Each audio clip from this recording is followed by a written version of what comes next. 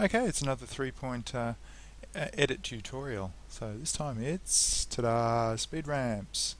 So we're going to have a look at the VSE and try and do a simple speed ramp due to popular request. So I thought I'd grab this little clip of some kids training at a Aikido. I'll have a quick play through. Here we go, play, play, play, run, run, run. So it's pretty brief. Let me do that.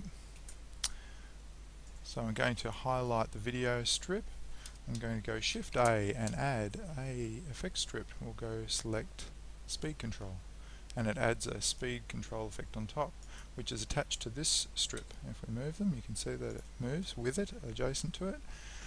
Now, ordinarily, the speed strip matches the length of the clip underneath. So, if I make that longer, it also retains the length of the clip.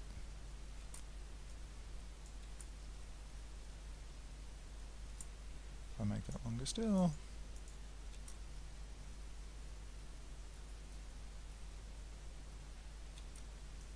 gets longer, slows down.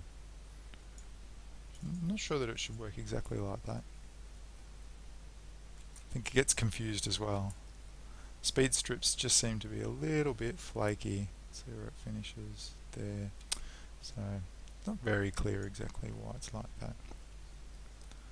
So make that the right length, 64. And so what's one of the ways we can change it? We can multiply the speed length, so we can change it like this, make it 0.5, play that, and it's half speed. Of course it runs out here, you would have to change the length of this times 2, so we go up to strip length 185 and multiply by 2. Whoops. Oh, that's confused it. Undo that.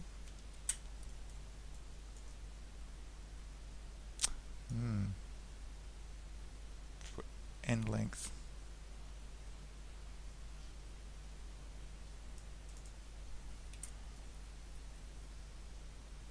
And of course the audio is not attached to the slow-mo, so it's not working in the same way. I'll put it back the way it was. Now what if I want to do a speed ramp in the middle? Well, we can keyframe the speed clip itself. Let's scroll down here.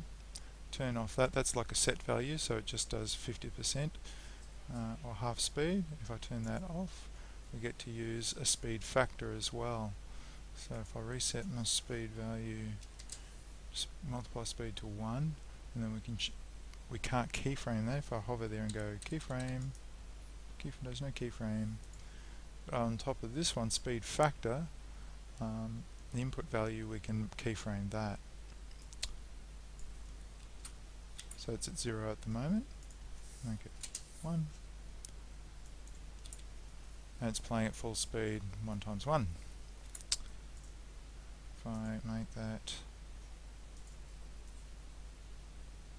start out at 1, keyframe that, and come down to here, make that 0.5 and keyframe that. You can see that there's a keyframe up here in the graph window, graph editor. That shows me the keyframes for the active object, which is speed. I'm going to try and play that back. And does it ramp? It does not. Don't ask me why. Let's try bumping that, see if it updates.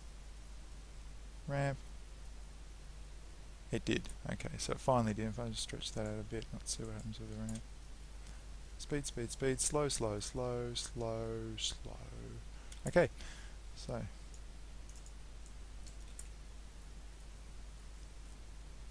and it slows down to the end. So the speed ramp does work eventually. It's just a little bit finicky, so I'm going to take that back. Oh, I might leave it long actually. Go back here. You can also, that's editing just the speed value. You can also do another thing. So if we jump back to the keyframes, I'll select them up here. Select all A, and delete keyframes. I'll go back to the start, reset this to a value of 1, so it's at 100% speed. Oh, So you can see that it plays at normal speed again because we've reset the speed factor to 1.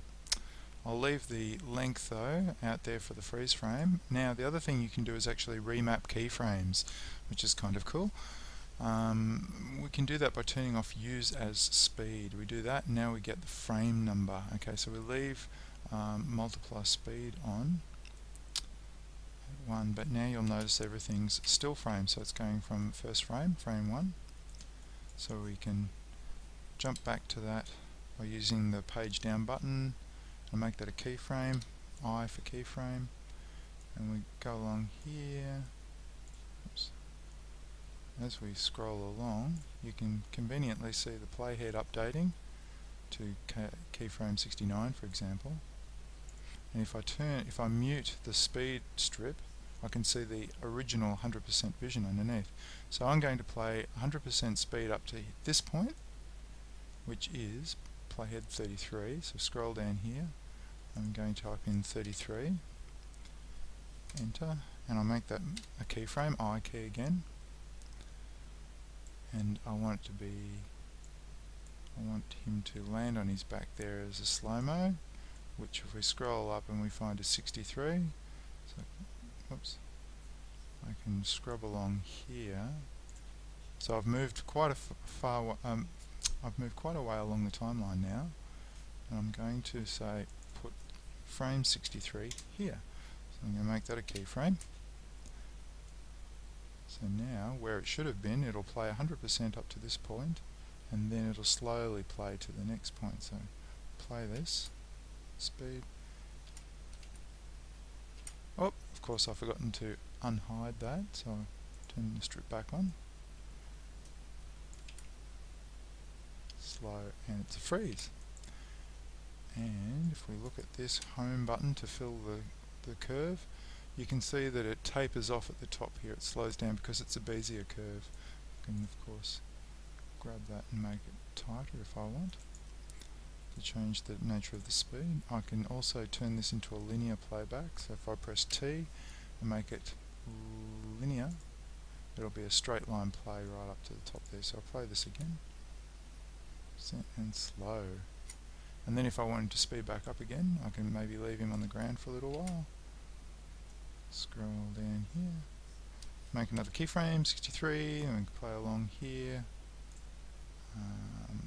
and hide the speed strip again. I can see that I'm up to frame 180. So at frame 180, this little boy in the background is running up again. So what we can do is go back to our speed strip, come down here, put frame 100, whoops, frame 180 in there, make that a keyframe, home to see what, oh look at this, slows down, then it speeds back up again, so this is going to be a bit strange. So I'll play that again, slow, okay, I forgot to turn on the speed strip, poke it in the eye again, go back to the start, play slow, and then speed up. Okay, now I don't want it to speed up like that, it's a bit ugly, so what I might do is move to the end here. I'm going to go up to the curve editor, the graph editor, sorry, and edit my curve. Deselect everything, B key, select that point, so I've only selected that keyframe that we made a moment ago for frame 180. I'm going to press Shift S and I'm going to snap it to the current frame. So now it'll ramp over to that current frame. So let's play that back. Look at it.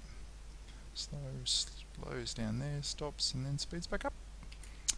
And look at that, it's not working. It should be slowly playing back up to that point. So what I found is, if we come back to this point where it should be moving, scroll down here, I give this a little nudge, like that, and it remembers, oh, I should be playing, and it plays.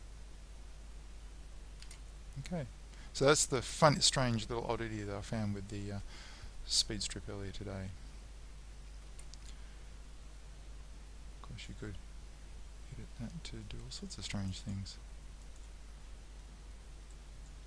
There's our little pause in the middle there where it goes flat. I'll play that back. Slow, bang, and then speeds back up again. There you go. Looks pretty smooth actually.